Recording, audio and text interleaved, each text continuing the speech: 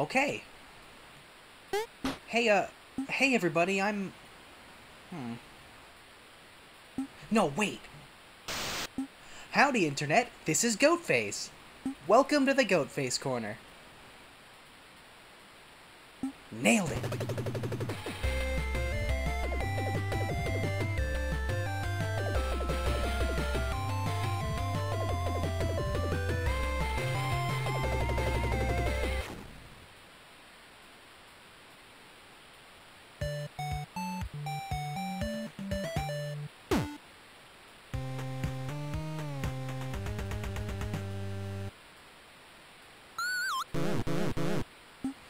In today's episode, we'll be showcasing Bonzi Kong, one of the first platformers ever.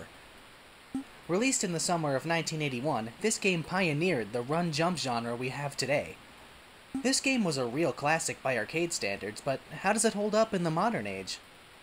Well, let's find out.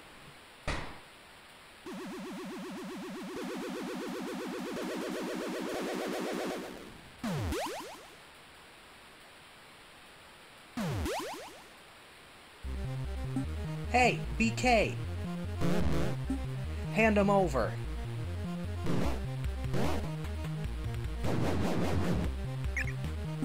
Alright, suit yourself.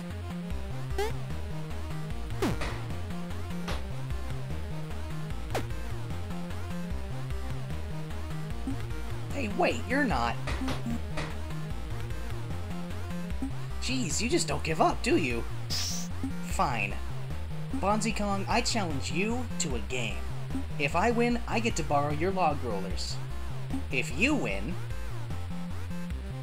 I don't know, I'll buy you a tire swing? What do Kongs like? Whatever, you win? Okay. Let's play!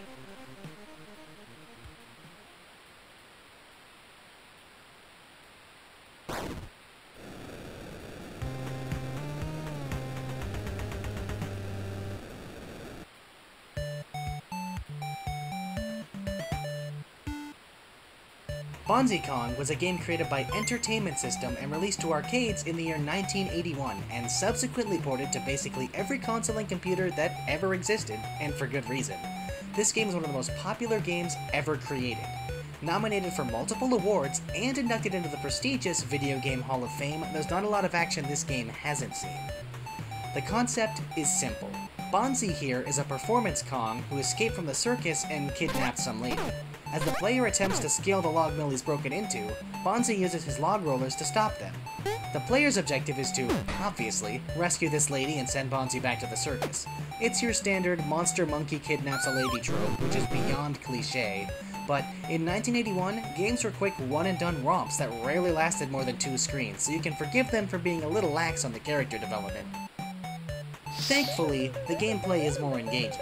The player scales the log mill on foot, climbing ladders, jumping over obstacles and gaps, and doing their very, very best to reach the top. It's pretty fun, albeit a little on the simple side. Let's be honest here, Bonzi's AI isn't the most complex. He summons a log and then he rolls it down the slope at you. Easy peasy. Frankly, I've never had a problem with it. Ain't that right, big guy? I've been— Whoa! Whew! That was No fair! I'd like to revise my previous statement. Apparently, Bonzi Kong has a wild pitch.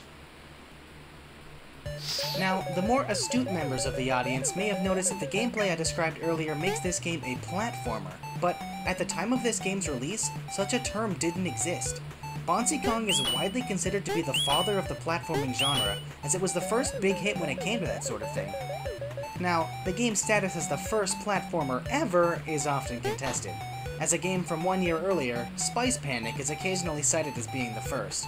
However, Spice Panic lacks this one important feature you'd find in literally any other platformer. Namely, you can't jump.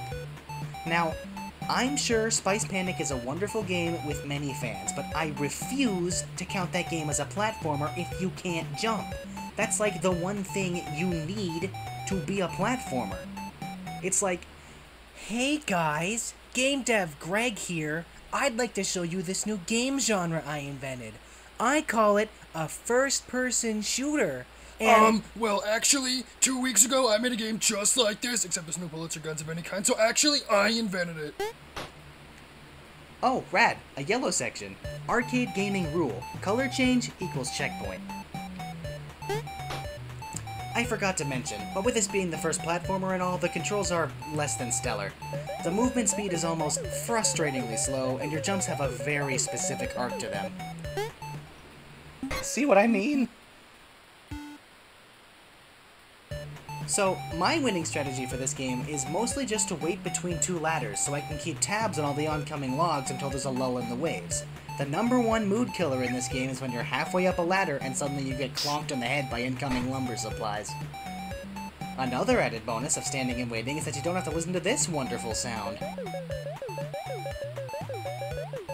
I'm not sure who thought it was a good idea to make it sound like every move you make you're stepping on a family of small ducks, but to them I ask, why?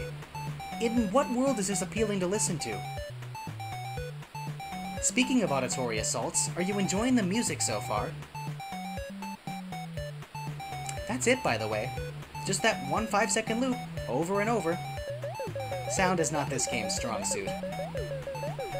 You may be wondering, Goatface, awesome cool guy, lord of the land, if the story, gameplay, and music aren't this game's strong point, then what is? Well, you may be surprised to find that it's not actually part of the game itself. You see, the one thing Bonzi Kong succeeds at better than anything else is merchandising. This guy was everywhere in the 80s. It was almost unreal the kind of cultural impact he had on the world. There were Bonzi Kong cereals, board games, TV shows, sleeping bags, clothes, the whole shebang. Bonzi was the biggest thing since sliced bread. In fact, he even had his own brand of sliced bread. Okay, well, that's not 100% true.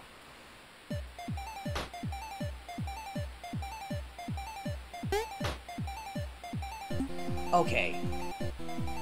Why does this log mill have a Ferris wheel? Supported by locks? How does that serve the deforestation industry? Are the locks for keeping out rabid environmentalists?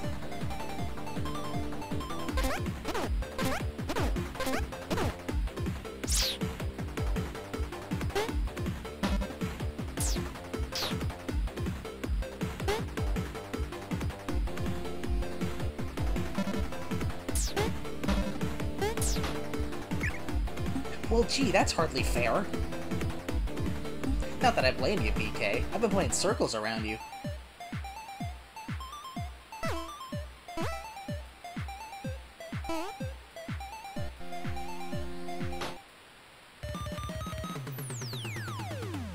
And that's game!